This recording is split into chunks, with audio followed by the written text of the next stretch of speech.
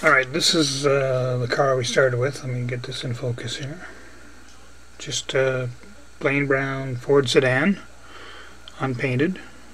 I just masked it off in the front using this masking tape here, which is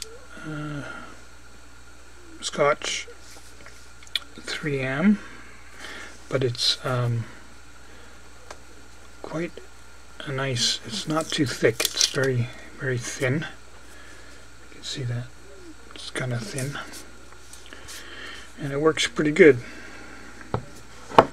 So I masked the front off, and that's where I started, and we'll get to that as we go through the other parts of the video. You'll see what we ended up with.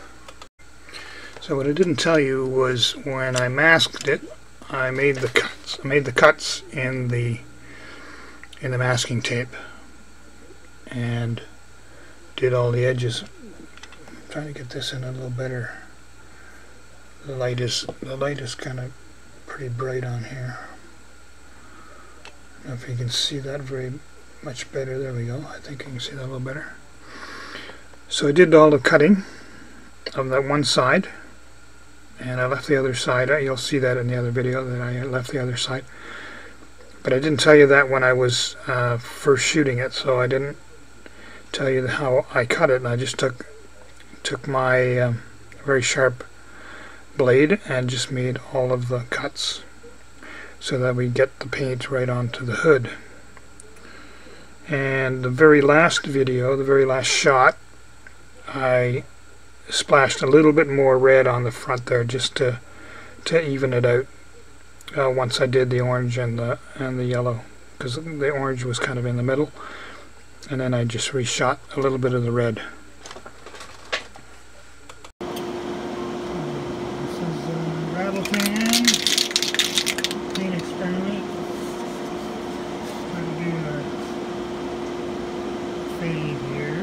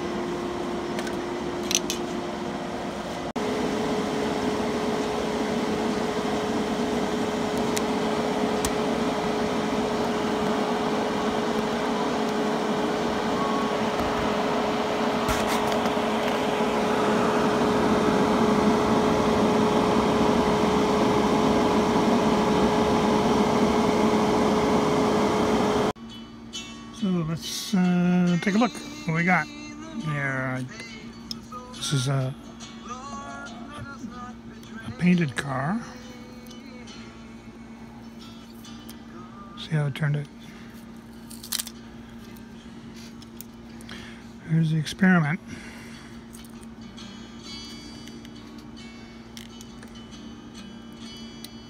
Well, what do you think? Here it is. Not too bad.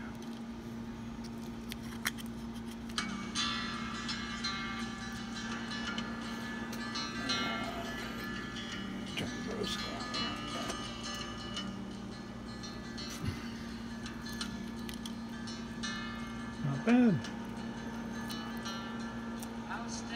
Not bad for a first try.